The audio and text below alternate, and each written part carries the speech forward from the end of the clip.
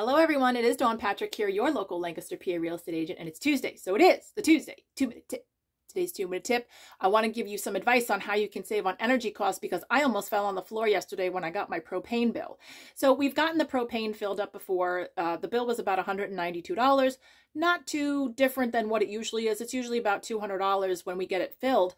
But the thing that really shocked me was how much we got. We only got 82 gallons worth of gas, and I thought, I wonder what we paid last year. So I called up the propane company, and they were nice enough to tell me that, yeah, last year you paid about $190. For 163 gallons of propane. So I got less for the same price, which means I'm being charged double what the prices were last year.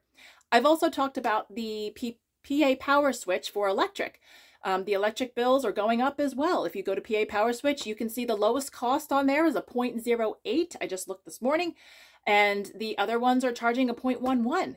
I was paying 0.05 per kilowatt hour last year. So again, doubled the price that we're paying now than we're paying last year. So it's very important to get your house energy efficient. And one of the things you can do is to insulate your exterior walls.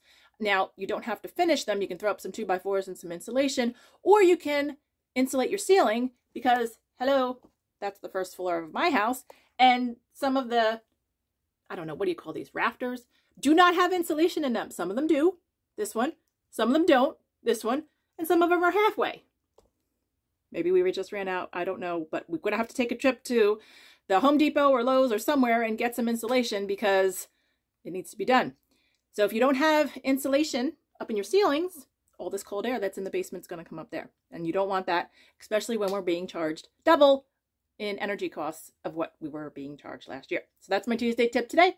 Enjoy your Tuesday. Stay warm. I'll see you next Tuesday. Bye.